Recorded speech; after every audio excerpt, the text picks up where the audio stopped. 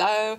If you have a normal distribution where 20 is the mean and 3 is the standard deviation, you can find out what A is in the case of this probability by using the inverse normal function on your calculator.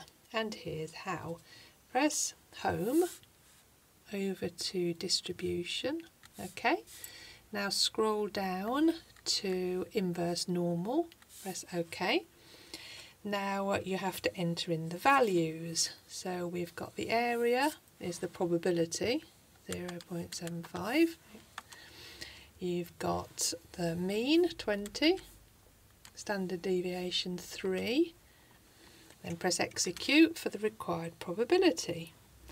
If you want to continue using the same normal distribution, you could just press AC or back to get back to where you entered your values. I hope this helps. Thank you for watching.